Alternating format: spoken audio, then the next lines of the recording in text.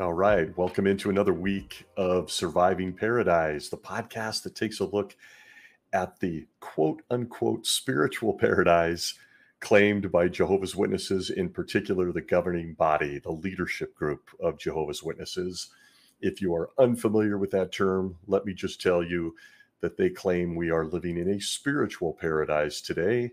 If you are one of Jehovah's Witnesses with your eye on the prize of a physical paradise in the future. But you know what? We're going to take a walk through those claims as we do every week. And I appreciate you joining me. And thanks again for another week of great DMs and actually some pretty interesting questions and comments from some of the great folks who have taken the time to listen to this podcast. I greatly appreciate that. So thank you to each and every one of you. You've actually had me thinking on a couple of subjects. It's great to meet some new friends as well. Most, of course, being those that have left Jehovah's Witnesses or are in the process. We really try to make this podcast warm and welcoming. It is 100% designed to help people, to get them to think, to get them to take a look at their own literature. You don't need this podcast. You don't need apostate books. You don't need all the things that they warn you against. Just please study your own literature. And I have been out of Jehovah's Witnesses, as I often start my preamble here. For those that may be just stumbling into the podcast on this episode, was an 11-year elder, grew up in the 70s and 80s. And I have been out since 2009. So some of the phrases, the acronyms, and the titles now that are big among Jehovah's Witnesses, I literally had to learn what they meant. PMO, physically in, mentally out. And I'm hoping that whether by accident or divine providence, whatever the case may be, there are some PMEs who may land on this podcast, which I have come to learn stands for physically in, mentally in. And I'm hoping that some of the stuff we talk about gets you to think, gets you to go on a deeper dive in your own literature. I always caution you to be careful. And we try to take a subject each and every week that is of great interest to those of us that have left or are leaving, or those that are suffering in silence, a PMO among Jehovah's Witnesses. The goal is to help other people have some laughs, have some fun. And as I mentioned, probably from the initial episode, at times there might even be tears. So, and that's understandable.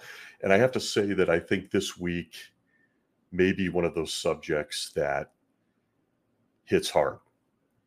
In my opinion, I don't know if there's a more difficult subject outside of death itself. And there's some that still think this is worse than that. And it is very likely to trigger feelings, emotions. It certainly did in me as I sat to think about it as someone that has been on both sides of this. As I mentioned, I was an elder, and I've had family members that were part of this. And then, of course, now I'm not a witness. But this particular subject, in my opinion, is the hammer of Jehovah's Witnesses. Particularly, again, when I speak of the witnesses, it isn't just publishers or those that may be associated in their estimated 8 million plus people, but it really points at leadership. It points at the people, those 8 guys in upstate New York at the top of the food chain, so to speak. They are the ones who promote these types of teachings. And for them, I believe this week we're talking about one that they use as a hammer to control people. And my God, I don't even know how to hold back the emotions that I personally feel for this one. And I've got some weird ones. I've got some weird perspective on this as someone who's no longer a witness, but also was an elder and took part in this crap. And I've seen firsthand the damage it has done to people and continues to do to people, especially young people. So without further ado, what is that subject?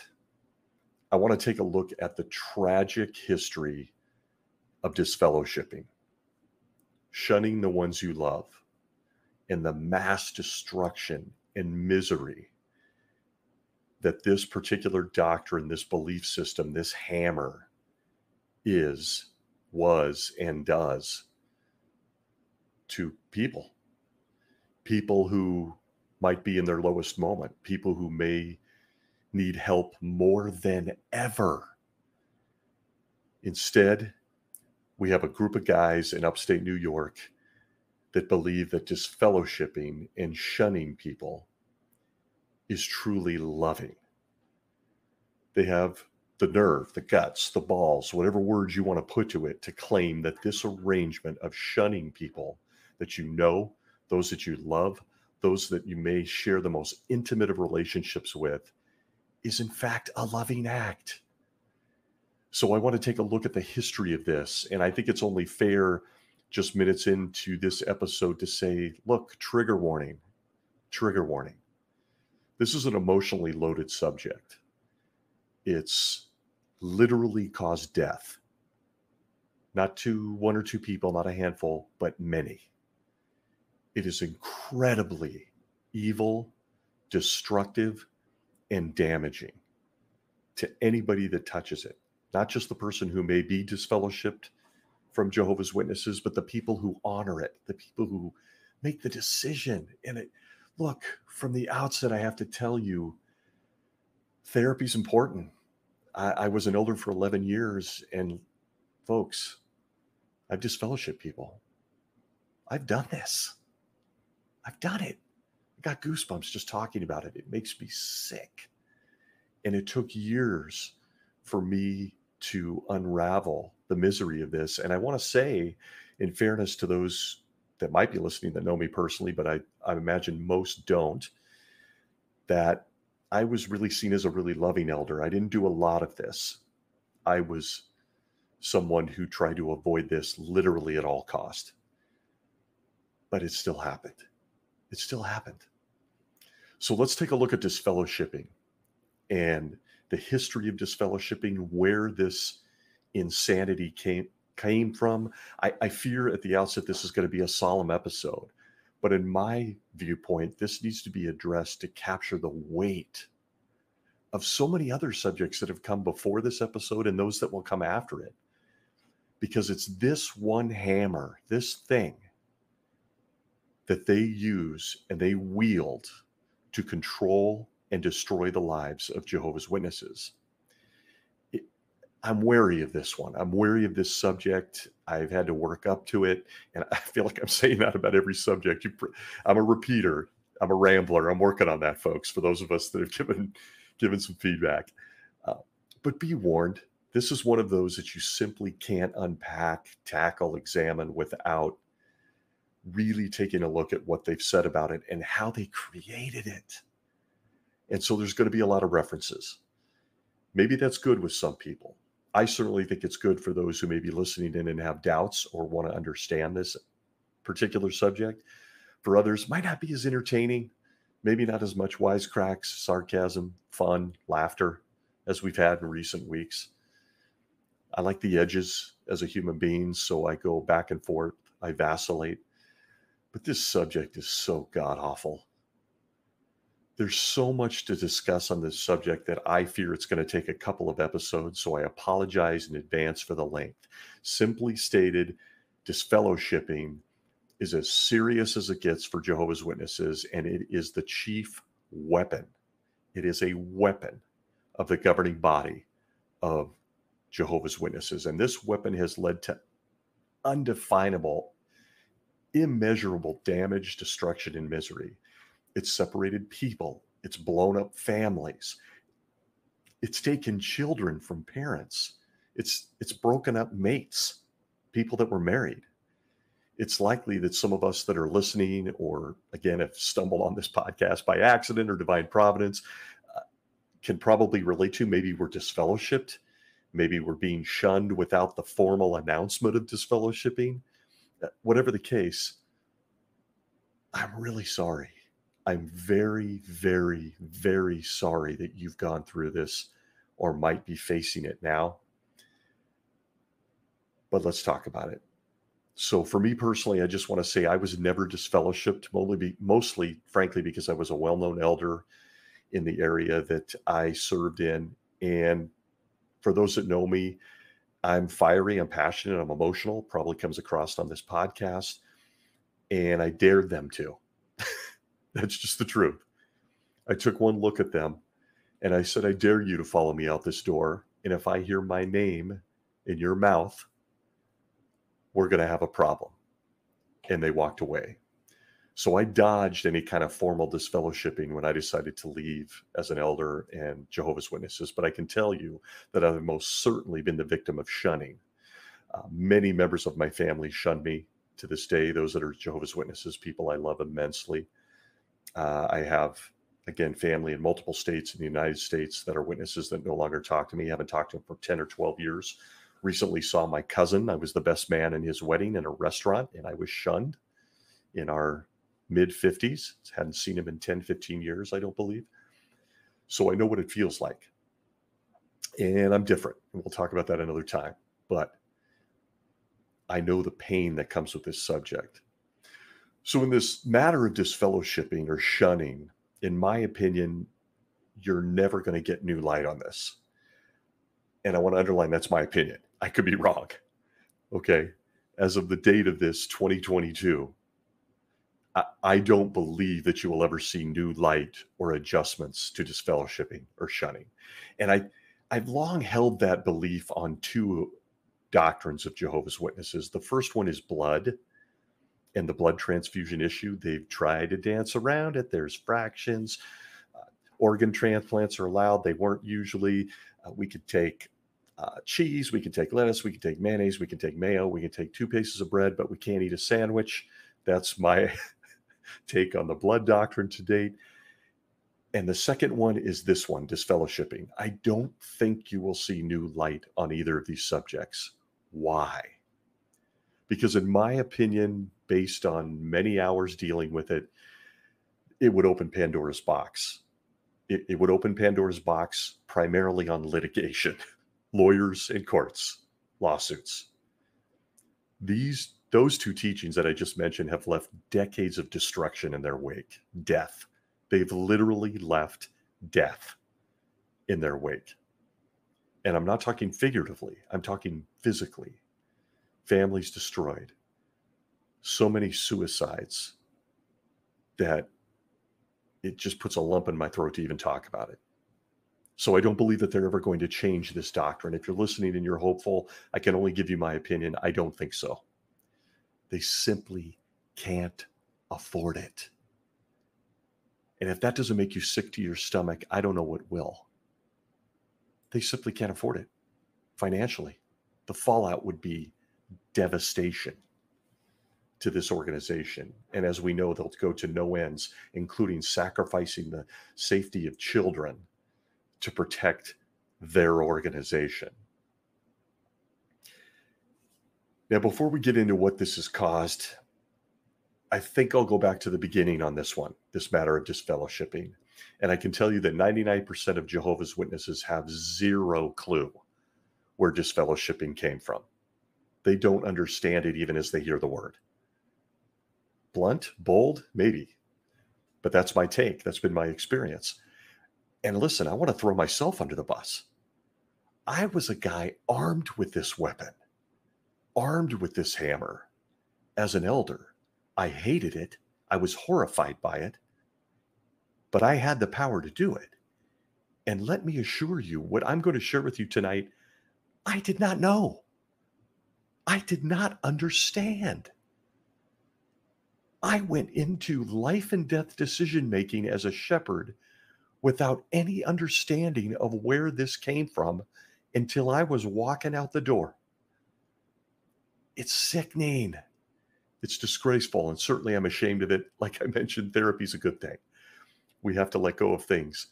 Nonetheless, 99% of Jehovah's Witnesses, including most elders, have no clue, zero, where this quote-unquote doctrine of disfellowshipping originated or where it came from. But if you're a Jehovah's Witness right now, appease me, and you're secretly listening, my hope is that you will spend time researching this subject of disfellowshipping. Here is a blunt fact, blunt and concrete. The Jehovah's Witness version, the current version of disfellowshipping and shunning, is not a Bible teaching. That is a fact. That is not my opinion. that is not me waxing emotional, getting fired up. It is not taught in the Bible. The word disfellowshipping is not used in the Bible. The nuance and the vibe and everything that surrounds it is not taught in the Bible. And I'll prove it to you. I will prove it to you. Not from myself, but folks, from their literature, from where it truly came from. A bunch of guys in upstate New York. At the time it came to fruition, they were in Brooklyn, for those of us that have been around a while. In fact, the current version of disfellowshipping wasn't even taught in this organization until 1952. That's right. The way you currently view, see, and fear disfellowshipping, the hammer of the elders, didn't even come into existence until 1952. If you're wondering what was going on then, let me give you some comparisons. In 1952, Singing in the Rain premiered. For us old people, God, that's even old and crusty for this guy. My mom loved it. Gene Kelly, Singing in the Rain. But here's one you might relate to. In 1952, Mr. Potato Head hit the toy market and was being sold. The first roll-on deodorant introduced under the name Ban Roll-On for your armpits hit the market. Our first roll-on BO. Unbelievable. The world's first passenger jet was produced in the United Kingdom and flew on May 2nd. And the first Don't Walk sign was installed in the streets of New York City. 1952. That's when disfellowshipping, shunning, and wreaking havoc on humanity found its birth. So please let that sink in for a minute. No matter where you come from, no matter how you stumbled upon this episode or this podcast, let that sink in. To repeat, here are some concrete facts on Jehovah's Witnesses and the current form of disfellowshipping and shunning people. 1, the word isn't found in that little book Jehovah says is a matter of life and death to read. You know, the one called the Bible that I just spoke of. Don't you think Jehovah should have mentioned disfellowshipping, excommunication, or shunning with millions, let's be honest, billions of lives on the line? Shouldn't he have mentioned it? 2, Jesus Christ, the leader of the governing body, the guy in heaven giving them all these, factoids, doctrines, new light, he never taught or even mentioned disfellowshipping or anything that remotely looks like it. 3, disfellowshipping wasn't even a thing in the first century congregation. You're not going to find the Apostle Peter, James, or John teaching or holding judicial committees or meetings within the first century congregation. We've heard for years that that's when the formation of Jehovah's Witnesses, not under that name, began its life. That's where birth took place of God's true organization, not mentioned. Disfellowshipping. 4, disfellowshipping wasn't the thing we currently see and what most people in Jehovah's Witnesses live in fear of until 1952. So, did God and his son, Jesus Christ, the King, forget to outline this delicate, life-altering process for their loyal followers? How did true Christians live for centuries without knowledge of disfellowshipping as taught by Jehovah's Witnesses and enforced by Jehovah's Witnesses today? How did all of this happen? I want to insert a note here, and this comes to us in modern times. The September 2021 Watchtower on page 30 has this beautiful box with 4 points on disfellowshipping that should raise these questions in your mind. I encourage you to look this up and go find it real quickly. The box is titled, no irony here, Disfellowshipping, Jehovah's loving discipline at work. Shunning people is loving, and Jehovah says so. It says, how does the disfellowshipping arrangement reflect God's love? Newsflash, it doesn't. But guess what? They've got 4 points proving that it does. Number 1, love motivates the elders to make every effort to help wrongdoers. A Christian is disfellowshipped only if 2 factors coincide. He has committed a serious sin, and he is not repentant. In point 1, how loaded is that? Where is there any indication that elders have the ability to read minds or hearts? They can certainly listen to a confession of serious sin, but how in the hell does another man know the feelings of an introvert, a shy person, a person mentally sick, a damaged person, someone who's been abused? How do they know if they're truly repentant of some wrong that they committed? Number 2 in the box, disfellowshipping protects the congregation.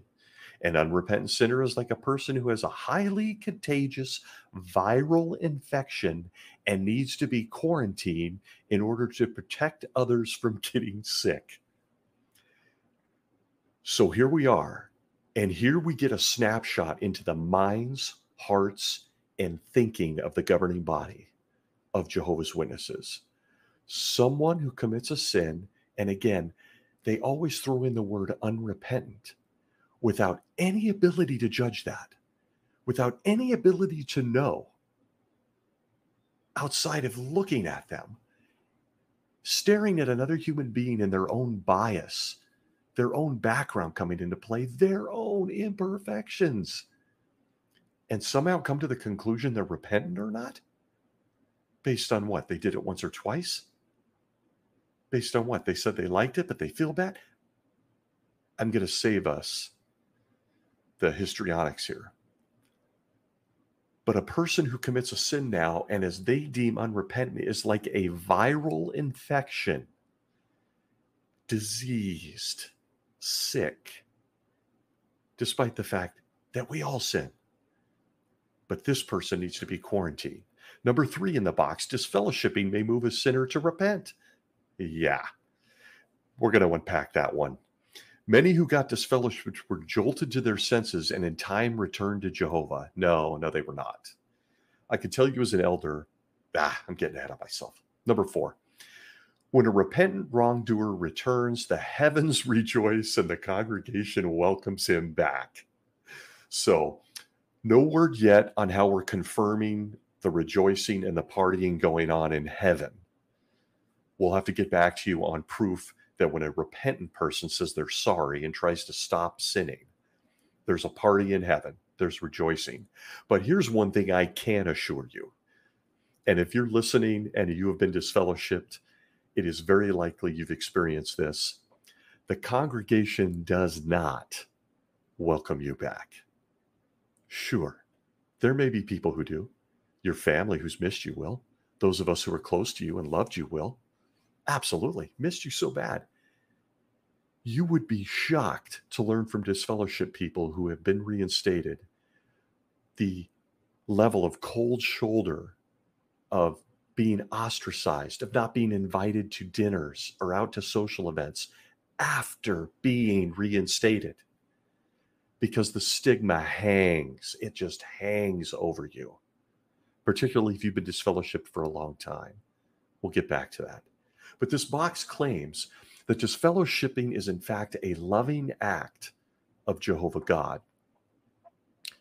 So I ask you, here are some questions, and you likely have several questions, but consider a couple basic ones. Did Jehovah just not love anyone that was alive prior to 1952? Because that's when this started, this loving arrangement, as they call it. Did Jesus forget to give Watchtower leadership the memo regarding Jehovah's love for mankind and sinners? Did he miss this one? The number one way to discipline a serious sinner, he forgot to mention it? Was there no forgiveness for sins or rejoicing in heaven prior to 1952? Because that's, again, you're going to hear it a lot. That's when this arrangement landed. were people who did not know about this loving arrangement of shunning. Did they, in not knowing it, did they know that they were doomed to fireballs at Armageddon because no one told them? Because Jehovah didn't tell them? Jesus, the governing body, didn't exist in the 70s, so we'll say leadership leading up to that? Yes, the questions are endless. I will stop there. And you can tell I'm emotional about this one. I'm upset about it. To claim that shunning someone is loving, to cut a human being off at their lowest part of life, when they're terrible, when they feel terrible, when they're depressed, when they're sad, when many, and I've held them in my own arms, so you can't argue this one with me, when many are literally suicidal, you cut them off because they did it more than once, so they won't deemed repentant. We'll get more into that down the road. If disfellowshipping and shunning people, which, by the way, I might mention, can only happen to a witness if they're baptized. You have to be baptized, which is why they push for this, which is why they push for you to get baptized. It's a control mechanism. If this is in fact so loving, why, oh, why do Jehovah's Witnesses live in fear of it? Disfellowshipping and shunning is like a fear cloud. It's like a cartoon, this black, dark cloud that hovers over the head of a baptized Jehovah's Witness. It could be sex, as we just talked about. It could be higher education, which we've talked about. It could be money. It could be how they spend their time, what they watch, the rating of the movie they just saw, who they associate with and who they spend time with, how they dress, how short their skirt is, if their pants are too tight, how much they drink in terms of alcohol, texting on a telephone, talking. All of these things fall under the umbrella of fear that is covered by the possibility of being disfellowshipped, of shunned. The wrong move on any one of those subjects, and I will cover probably next week many more, can lead to people being disfellowshipped and shunned, removed from the congregation with zero contact with anyone, including your own family. I want to give you a peek into my mind on this subject. I think I've stated this in a prior episode, but as I've stated before, that as an elder, there was a night where I was serving as the chairman on a judicial committee. And the committee ended. We did not disfellowship. I tried everything humanly possible to get the other two guys to vote with me on this one. I'm just admitting it. And as the person left the room, the third elder left the room, and one of the other elders I was particularly close to, slightly older than me, a little bit more experienced, just based on age.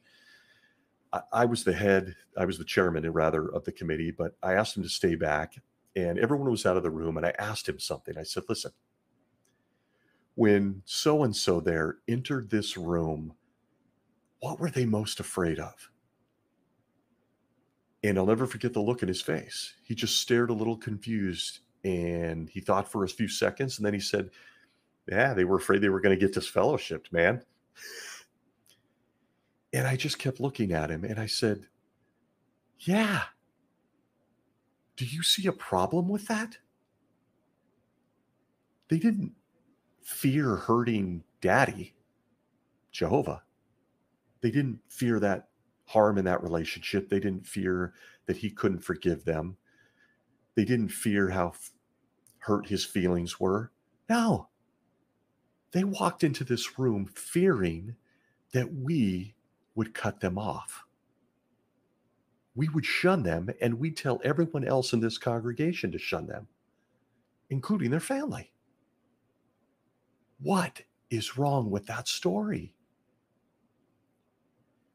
He just nodded. And I remember we were in the doorway of the B school, and he walked out the door. This was the kind of stuff that tore me up as an elder. This is the stuff my brain, as I often do on this podcast, I give you a look inside that dark place. Maybe I'm just a different personality. Maybe I'm too emotional. I've been told that. But I couldn't shake the fact that the motive, the desire, the love, they were all left outside the room. There wasn't a concern for Jehovah or for God himself. The sinner's mind had shifted to worrying about losing everything they knew: family, friends, jobs, privileges, on and on and on the list went. The discipline made no sense. It didn't help them nurture a relationship with God or his son. It was a hammer, smashing the hell out of their life. I recognize that as an elder.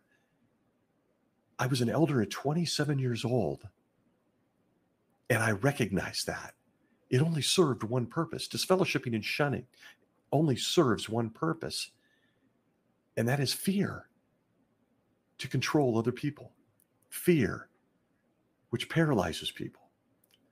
So for those that may have stumbled upon this podcast and they're unaware of what disfellowshipping entails, allow me to describe this loving arrangement in case you haven't picked up on it.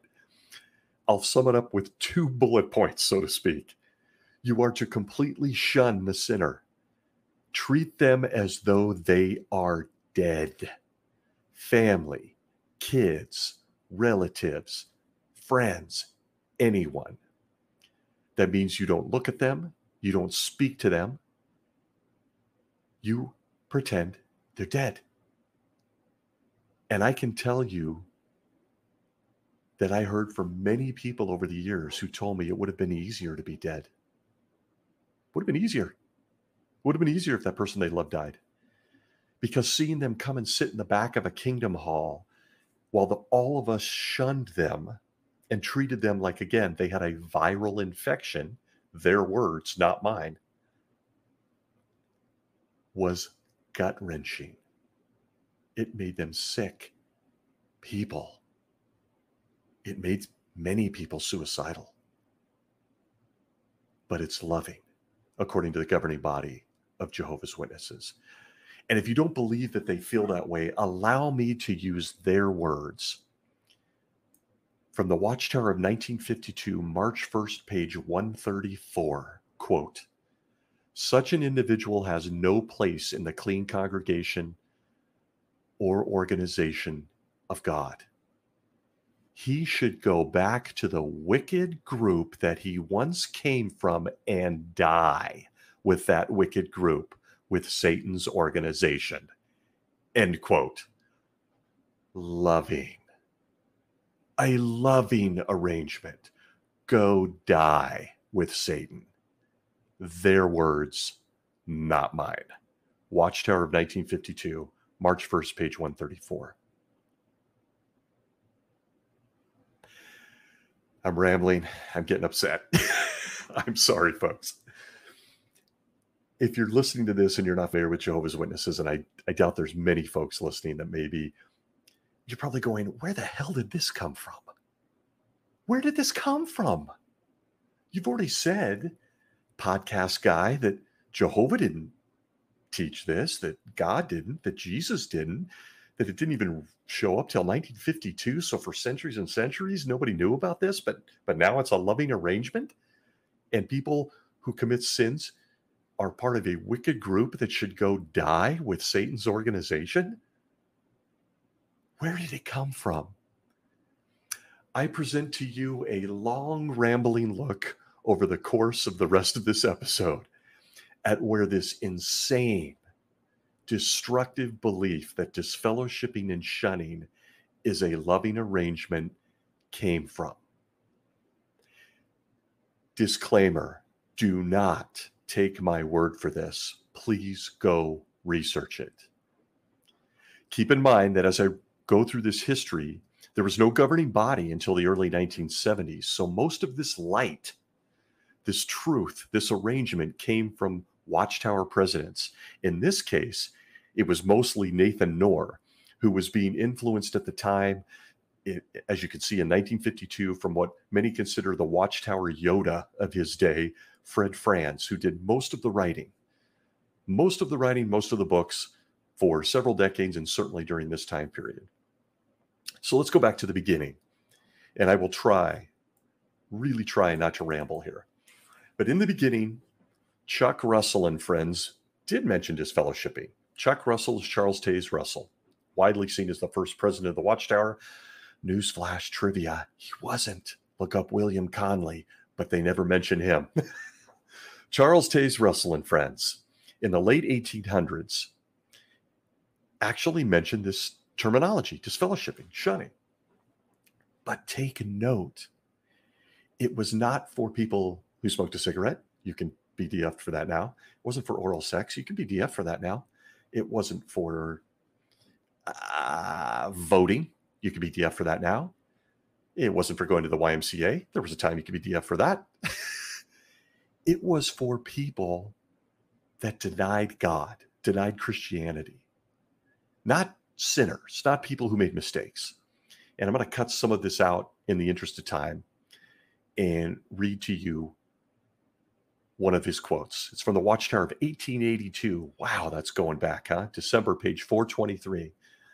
Notice that Chuck said in this reference, it's okay to have differences of opinion, and he was God's prophet. Not something you're going to hear from the modern day governing body. He says here, quote, December, page 423, Watchtower 1882. We are not of those who disfellowship Christian brethren on account of some differences of opinion. What? They do now. But when it comes to the point of denying the very foundation of all Christianity, we must speak out and withstand all such to the face, for they become the enemies of the cross of Christ. Yes, there's a mention of the cross. End quote. Chuck Taze Russell specifically said, we don't disfellowship people. But if they want to deny Christianity, yeah, we got to disfellowship those guys. We just don't hang around with them. We don't tell their family to shun them. We just don't hang around with them. He goes on to say, Watchtower of 1893, October 15th, page 1588, he says, to be separate does not mean to be friends and companions or to be in fellowship on any grounds. It means that we are to make a clean-cut division between ourselves and all the unclean, the impure in heart, as manifested by the disloyalty to the truth, and thereby to God, its great author, and that this separation is to be marked that the disfellowshipped one will be sure to know it, and that none can make our obedience and loyalty to the Lord our obedience and loyalty to the Lord and his truth. It was a religious issue, end quote. Watchtower 1893, October 15th, page 1588. It was essentially a warning against bad association, which witnesses are very big on now. Another fun topic for another day. He was essentially saying people who deny Jesus, we can't hang around with them. It's plain, it's in black and white, it's in print. But you will love this one from God's mouthpiece in print, calling himself the prophet of Jehovah. It is on his gravestone. I have seen it with my own eyes, the Laodicean messenger of Revelation. You will love this one from Chuck Russell. He says, quote, from the Watchtower of 1887, April, page 923, quote, rather like the Church of Rome, their religious leaders of today, in brackets, influence is exerted to restrain investigation within the sectarian limits. With the implied threat of disfellowship, they urge their ministers and students not to search continually for truth, but to accept the voice of their sect as infallible. End quote. Charles Taze Russell is taking a pot shot at other religions who use disfellowshipping to keep their members in control, to keep the members who continue to do research on the religion in control. He says, we're not like those people. Wait, what? Not suddenly, this is the 1800s, let's be honest. It was okay in the 1800s in God's organization, apparently, to disagree with the organization's teachings, and you wouldn't be disfellowshipped for it. My, how times have changed for those of us that are considered apostates, mentally diseased, and having viruses. Again, take a walk with me here. This is at the very beginning of disfellowshipping in this organization. Note this. Again, a peek into my crazy head. Jehovah's Witnesses believe that Charles Taze Russell, is in heaven right now at the time of this recording. He's directing the 8 guys in upstate New York.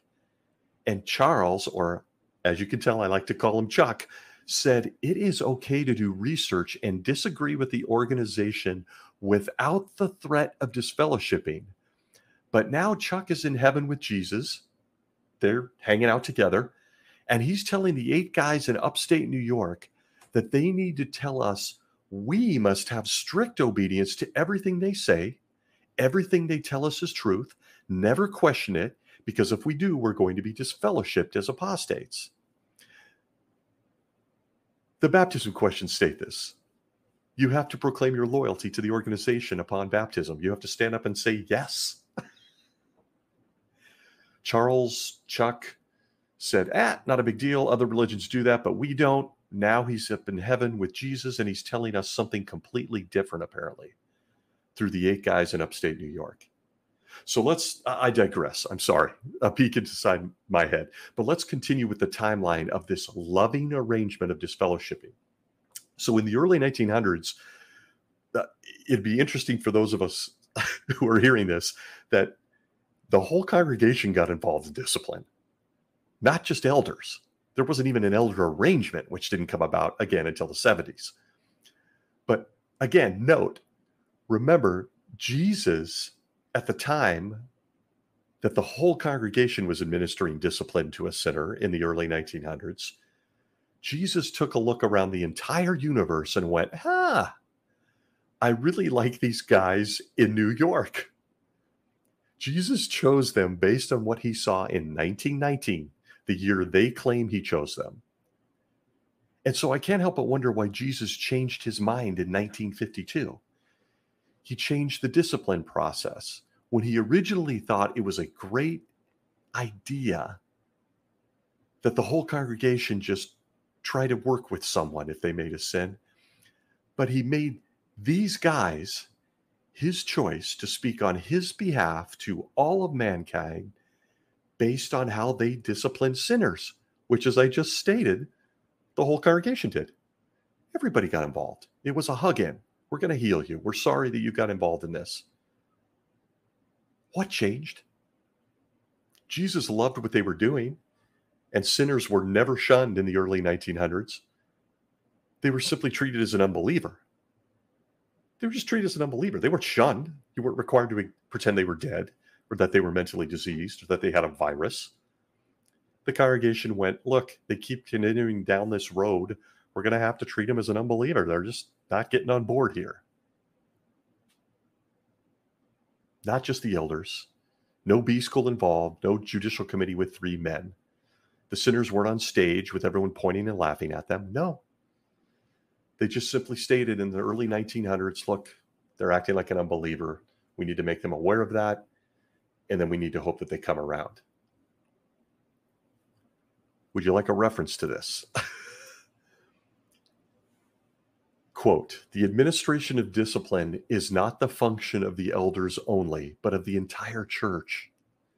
Thus, it is evident that the elders were in no sense to be judges of the members' hearing, and judgment were left to the local body or church.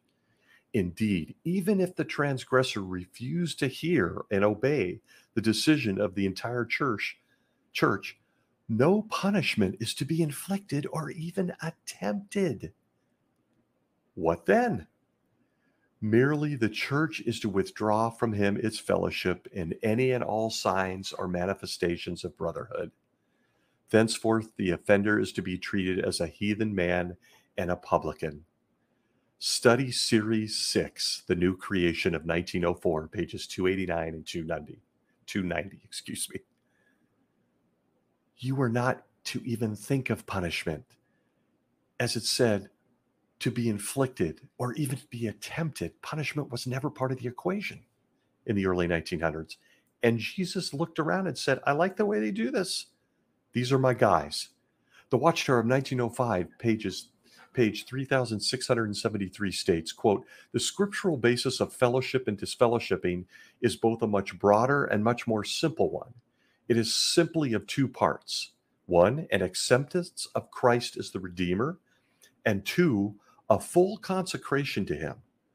Whoever complies with this scriptural formula is entitled to the love, respect, sympathy, and care of every other such one, for such and such only constitute the church which God recognizes, the church whose names are written in heaven.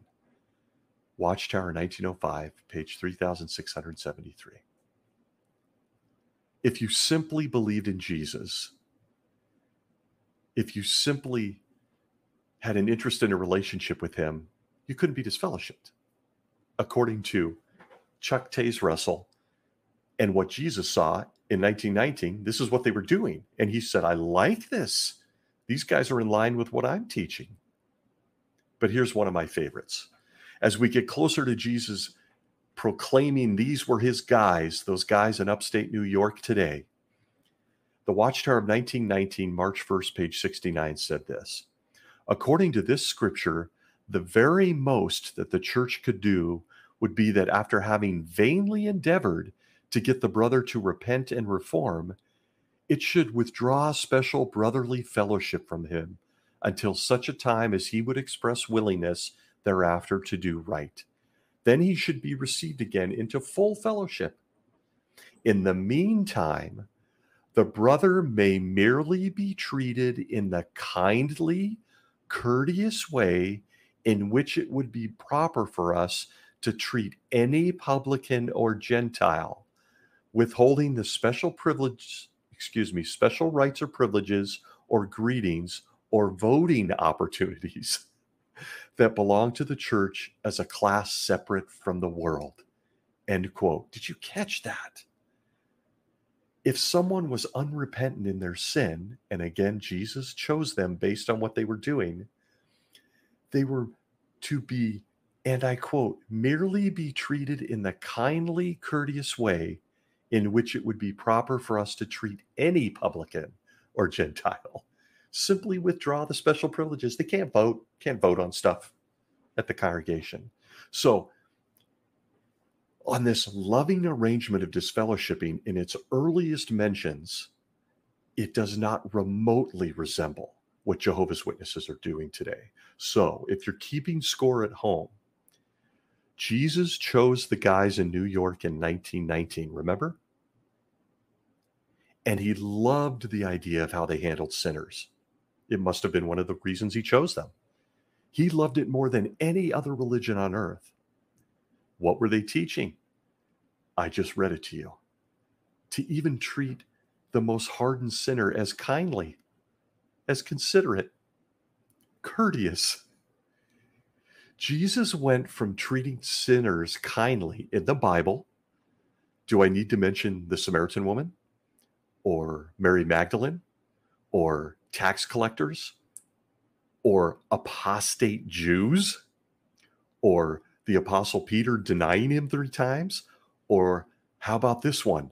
A guy hanging next to him on a stake, bleeding out and dying as a criminal? Jesus went from believing that even those people should be treated kindly and with courtesy to what we see today. That's what has apparently dramatically changed. In 1919, he chose this organization. Judge Joe Rutherford won apparently the heavenly lottery when Jesus said, there's my guy, there's my guys. To suddenly, without any foundation or any basis, just a few decades later, to sinners are a contagious virus. They are diseased. They need to be quarantined.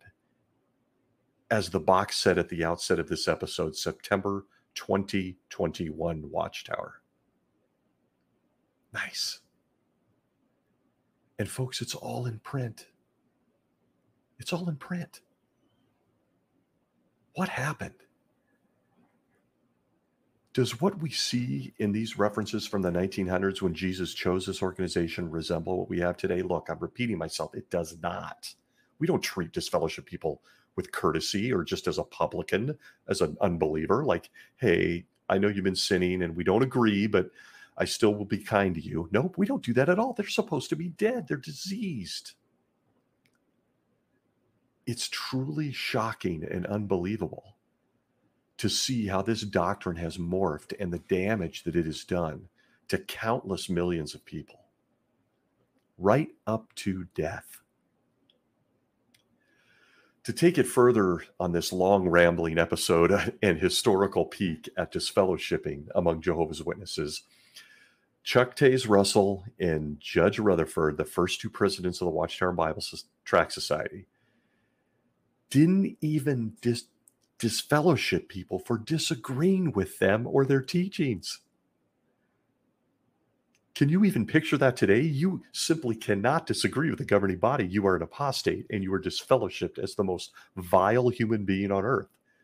But the first two guys, when Jesus was really taking note of this situation across the entire universe, they didn't feel that way. They didn't feel that way at all. They literally said that it was okay to disagree with them. It's unbelievable. The Watchtower of 1919, February 1st, page 6,385, it was thick, says this, quote, "The great adversary is wily, and at all times is quick to appeal to passion. He persuades some that they must take a radical stand against some secular work or activity, and to proceed at once to disfellowship others who cannot conscientiously take that same stand. Somehow they seem to think that their radical stand entitles them in a very special sense to divine favor and blessing. His attitude leads them to violate principle in various ways. One, by judging and condemning others who do not see as they do. Two, by refusing to fellowship those who still believe in the ransom, the restitution, the high calling. Satan's organization sails under the high-sounding name of Christendom. It boasts of a membership of over 500 million persons. Its members are in bondage to creed. Does this sound familiar? Its members are in bondage to creeds, customs, rites, and ceremonies. They dare not disown these or criticize or expose them. To do so would bring down on their heads taunts, reproaches, disfellowshipping, and persecution. Many thousands of the Lord's people are held in these denominations as prisoners, afraid to express their disapproval of the creeds, methods, and customs of the organization." Watchtower, 1930, October 1st, page 301. If you're not catching what they were saying in the beginning, it was simple. Disfellowshipping the way Jehovah's Witnesses recognize it today and administer it to people, they were calling out as being part of false religion at the beginning of the last century. The president said this. God's chosen mouthpiece was encouraging members to question things. Ah, yes, did we mention they also believe that the same guy here in 1930, Judge Rutherford, is also in heaven, helping Jesus direct the 8 guys in upstate New York today? I mean, I can't. Here comes comedy. I can't help but wonder. Judge Joe Rutherford was an alcoholic. He loved alcohol. He disobeyed prohibition and smuggled alcohol into Bethel. I can't help but wonder, does he have a special affinity for Toni Morris, considering they both like a stiff drink? But what's shocking is that we are to believe that Jesus looked throughout the whole earth, looked at these guys and said, I love what they're doing. And these guys on the matter of disfellowshipping said, oh, that's what Christendom does. We would never think of that. We would never impose that. We think it's evil. They compared it to the wiles of Satan. So you might ask, well, what was supposed to happen when someone committed a sin during this time period among Jehovah's Witnesses? How did they handle it in the congregation? And note, the list of sins that require discipline has massively changed. And we'll get into that in a future episode. This one's already getting long. But in the Watchtower of 1944, May 15th, pages 151 and 152, It says the responsibility to judge an individual was moved from the congregation to representatives of the congregation. Uh-oh, things are changing suddenly. Things are changing. Taze is in heaven. The judge is in heaven. Jesus is in heaven. And they're telling the guys in 1944 that, the congregation's been helping sinners. Now we're going to say it's a select few in the congregation. And here's where this gets absolutely mind-boggling. I want to go back and read this quote. Watchtower of 1944, May 15th, pages 151, 152. Quote, responsibility to judge an individual was moved from the congregation to representatives of the congregation. Note no mention of elders.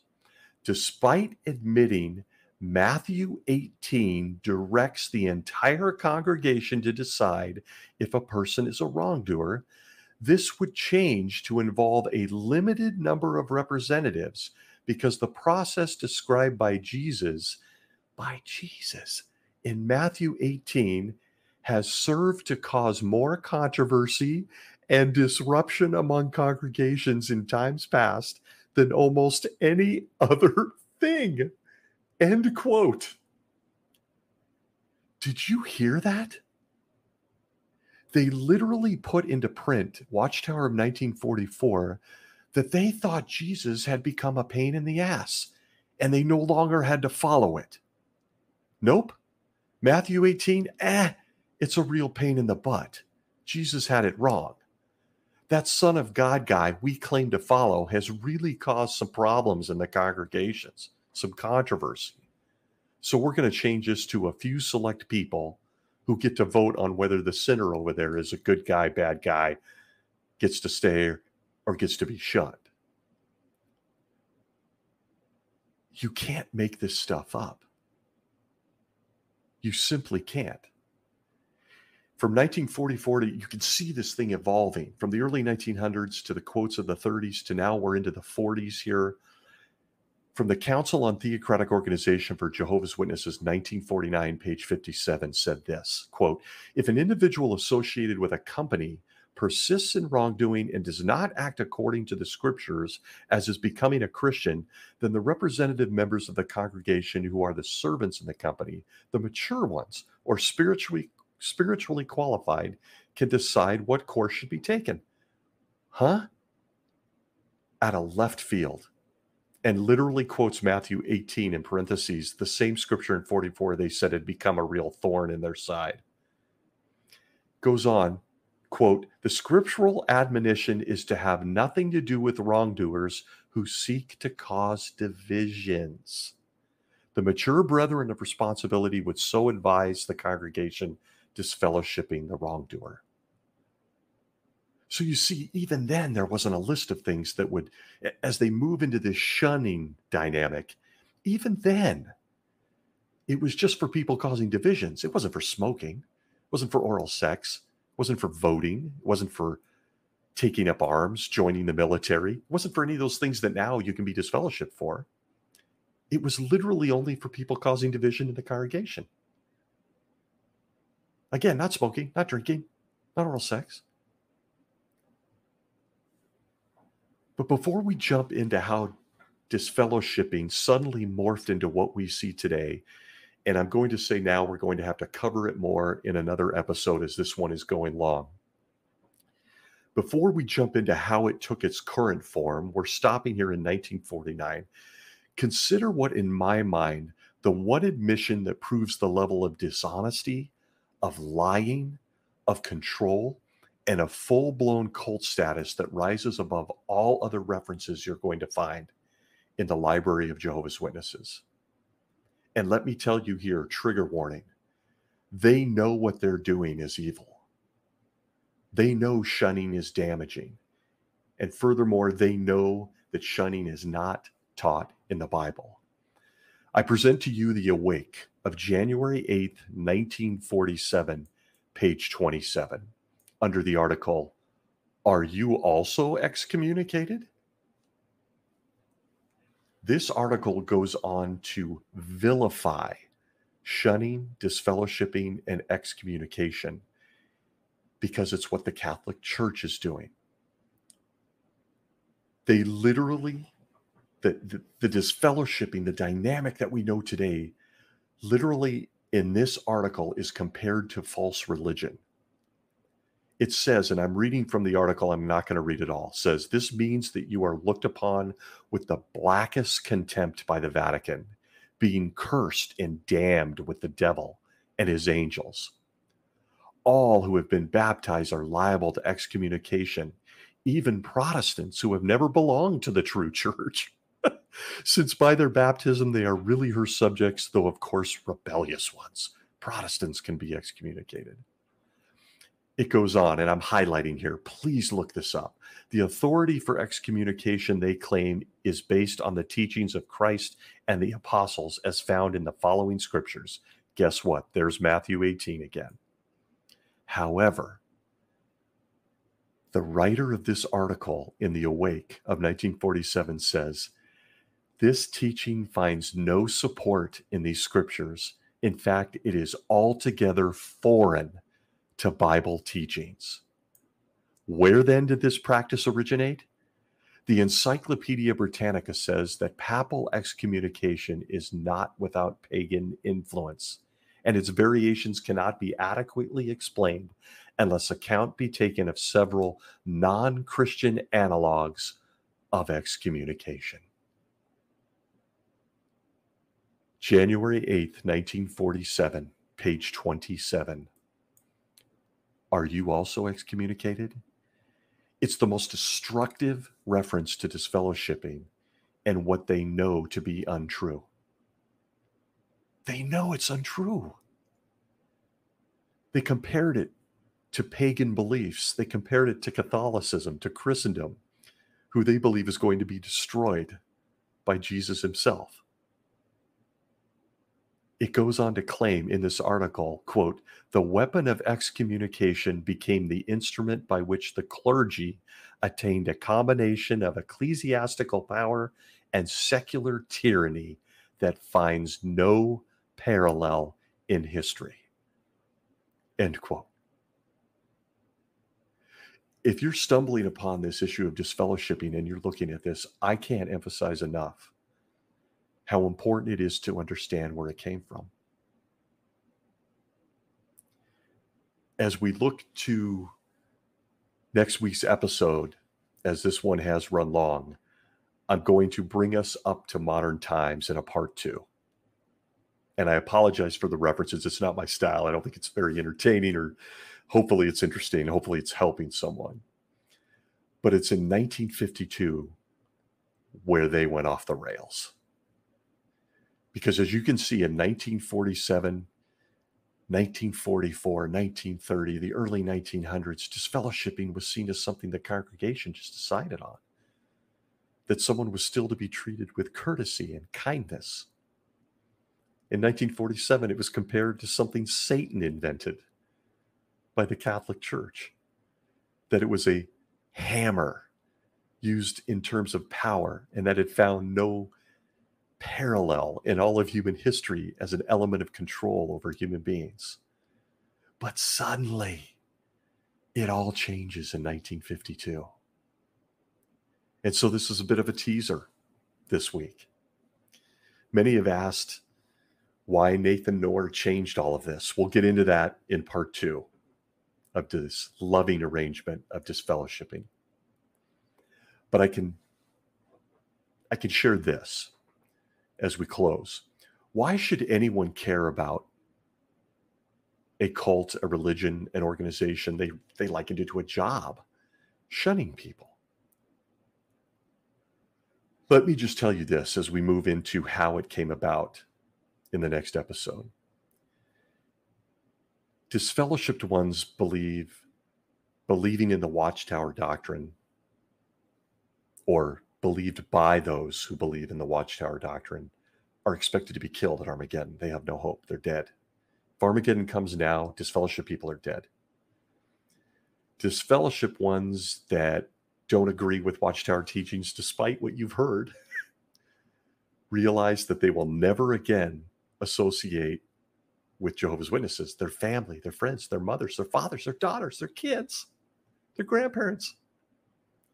Children raised as Jehovah's Witnesses understand that the love of their parents is completely conditional if they get baptized. They must stay part of the religion, or they too will be shunned by their parents, even if they're baptized at a young age and have no clue what they're committing to. Some Jehovah's Witnesses literally stay, and I will say, we'll tackle this next week. We're going to leave this here. But the vast majority of Jehovah's Witnesses that I venture guess are PMO, are doing so that they don't lose their family. So why care? Why care about this history? Why tune into this? Hopefully it's interesting. Hopefully it helps someone. But for what disfellowshipping does to another human being, it's imperative to understand that there's nothing loving about it. It has led to death. Lots of it. And in the very least, it's left to emotional damage, the destruction of families, and the list goes on and on and on. And I hate closing on such a nasty note. I tried to, in somewhat organized fashion, compile this subject. As we get into part 2 in the next episode, we're going to pick up in 1952. And in 1952 is where Jehovah's Witnesses and what we currently understand as disfellowshipping came into effect. And let me tell you this, I'll share rumors as to why it happened, and I'm going to share the vitriol and the nastiness behind this entire teaching and why the governing body uses it as the destructive hammer that it is right now in 2022. I want to thank you if you made it to the end of this one. It was a long one. I'm really working on that, folks, to respect everyone's time. But I hope that you got something out of this, at least a snapshot of the history of disfellowshipping through the late 1800s, 1900s, why it's so damaging. And next week, we're going to get into where and why it ended up exactly like it is today. I want to thank you for listening. Like, subscribe. I hope that you're all doing well out there. I appreciate the feedback. Please tune in for part 2 on why disfellowshipping is far from a loving arrangement. I will see you next week. And to all those commenting, again, many thanks. Be well. We'll see you next week here on Surviving Paradise.